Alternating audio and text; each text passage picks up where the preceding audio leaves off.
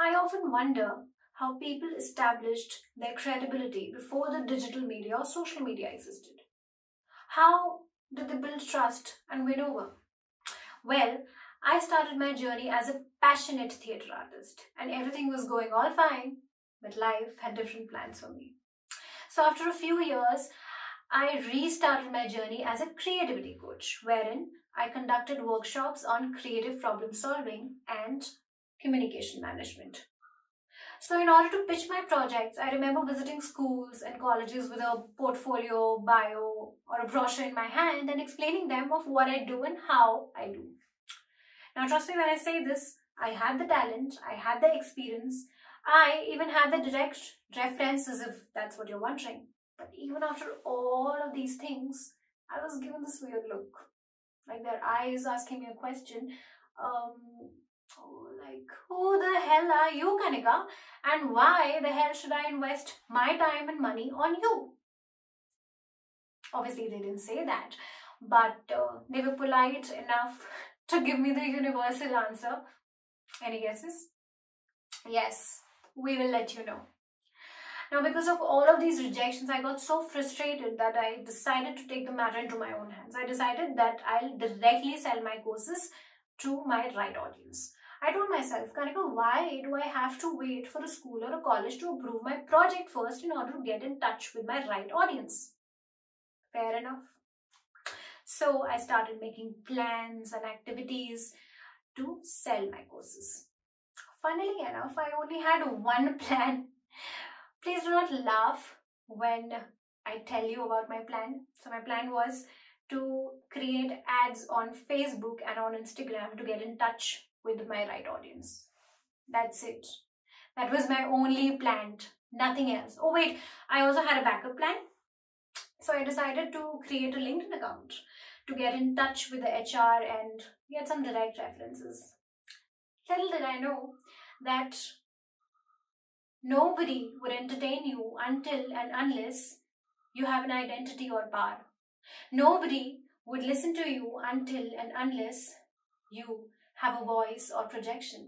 Nobody would believe in you until and unless you have something that is visible, accessible, and approachable at the same time. And therefore, LinkedIn had me asking this question. Amazing question. Listen to this. The question was, who am I?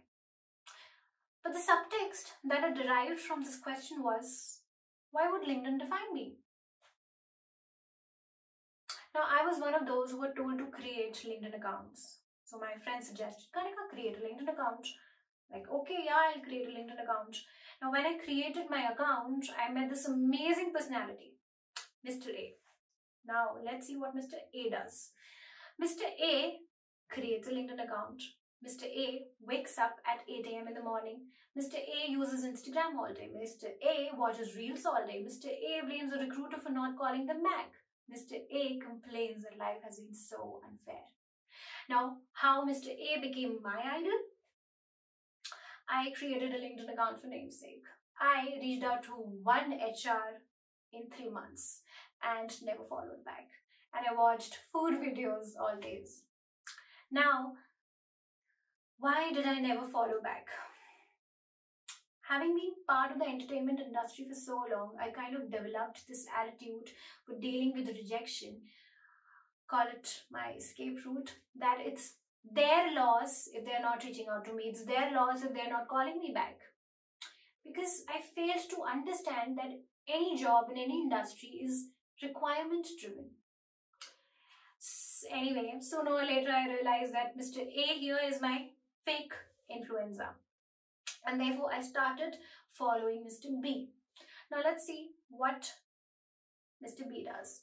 Mr. B has definitely one LinkedIn account. Mr. B gets up at 8 a.m. in the morning. Mr. B applies to 100 jobs every day. Mr. B reaches out to a recruiter in order to get a job. Good. Mr. B blames the recruiter for not calling them back. Mr. B complains that life has been so unfair. Now, how Mr. B became my idol? I already have a LinkedIn account. I sent 100 connection requests to random people on a daily basis. I messaged random people asking for work, asking for opportunity, asking for, to approve my project, asking for references, and obviously I got a reply. The universal reply, we will let you know. And obviously we all know the literal meaning behind we will let you know. Again, I realized Mr. B here is my fool influencer. But anyway, I followed this process for almost 11 months on LinkedIn till the moment that I finally found myself. Now, it's kind of a vague statement to say that I finally found myself in just a span of 11 months, because it kind of gives an impression that it was an overnight success. But the reality is, while I was failing all of those years by getting rejected by companies, by being body shamed by the entertainment industry, by unable to complete my CA, which by the way was not my choice in the first place, to dealing with cancer, cherry on the top, and being sick for years and years, I worked on myself. I really, really worked on myself. I read books. I made random videos. I worked for free for years only to see that if I'm able to implement things or not. And I hit and tried everything till the moment that I can finally say that yes, I found myself. So the growth rate of my profile could have been more than 125% on an average basis since the day I started posting, but it was never a sudden success. But the question is, what did I do after finding myself? Because of the turbulence of ups and downs that I've seen through my journey, I found my cusp. Now, if you go by the literal meaning, cusp means a point of transition between two different states. And my point of transition was C plus USP. C being consistency and USP being unique selling point. So I defined my unique selling point and posted it consistently. My first post on LinkedIn was on 10th of October, which is World's Mental Health Day. Having been through all of this, I have always been vocal about my mental health. Therefore, I wanted to curate a topic. I wanted to create a topic which was relevant for the LinkedIn members, LinkedIn audience. So I posted, or I talked about mental harassment in the workplace. Because let's be honest, nobody really talks about it. This is how I defined my unique point and sold it on LinkedIn. Do not say literally, but yeah. Similarly, I was again a silent user on LinkedIn for almost 11 months.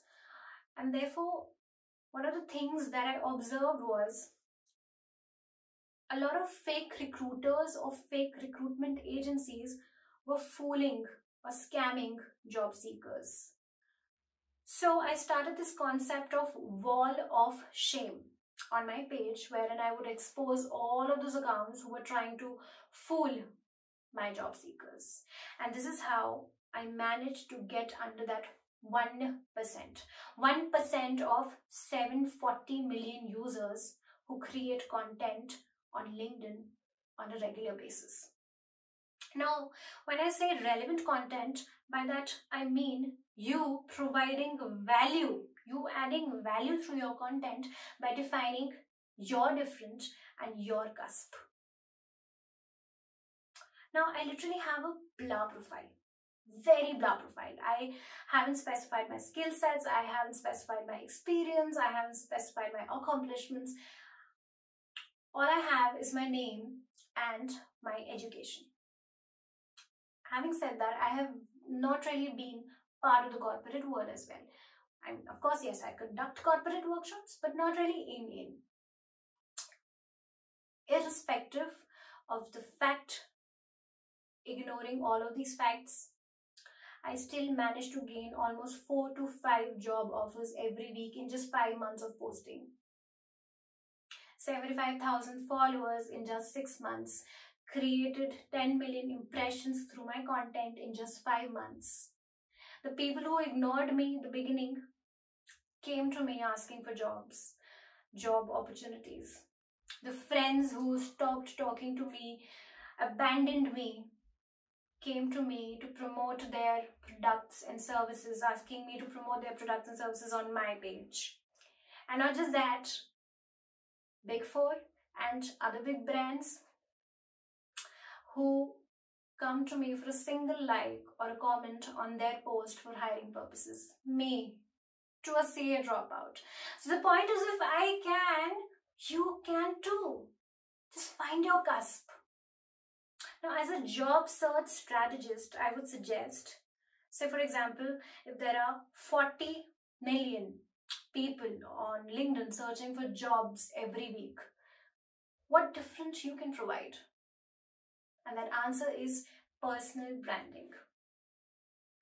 We need to understand that personal branding is important for everyone, including a job seeker. Even if you're a student, do it.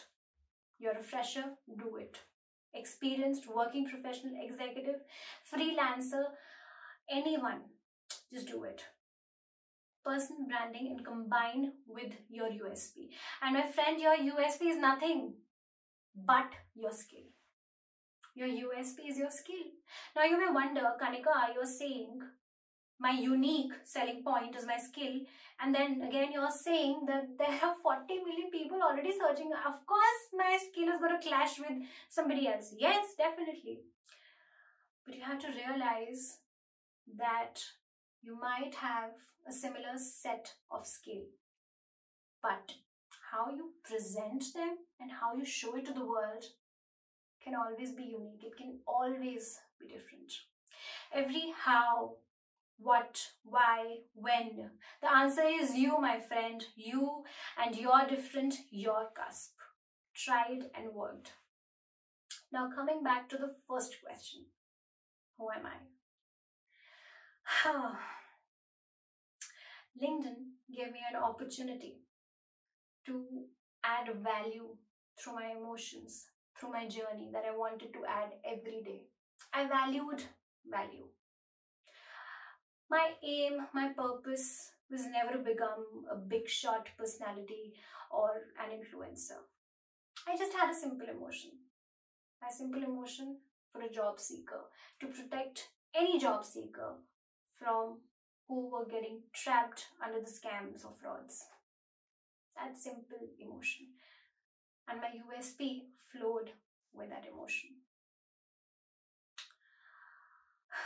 Do not post just for the sake of meeting an endpoint. While I was doing CA, I wanted to have an endpoint. I wanted to join a Big Four and earn decently. While I was doing theatre, I wanted to have an endpoint. I wanted to become a vamp of a lifetime. That's true. But for the first time in my life, with this platform, I had no idea where I was headed. And I quite enjoy it. Undoubtedly, I'm still figuring it out. But there's a difference between building yourself and becoming a slave for someone else. You need to define your emotion with your USP. Your struggles, your past, they will lead you to a journey where you'll be able to find your value. Post for a value, not for a price. Remind yourself that again and again. I connected the dots looking backwards. You cannot connect the dots looking forward. Steve Jobs said that, right? And this is how I made my journey, by connecting the dots looking backwards, and I made my journey, made my way through it. In the dry and forgotten digital world of this platform, I made my way into finding myself. And as of today, as of now, I have managed to gain 1 lakh followers in the past few months, created 20 million impressions through my content, shared more than 25,000 job opportunities in the past few months, referred more than 8,000 job seekers in their dream companies, and engaged with more than 6 million job seekers. Ladies and gentlemen, I am Kanika Kulshreshtha, and this has been my journey into finding myself. Thank you very much.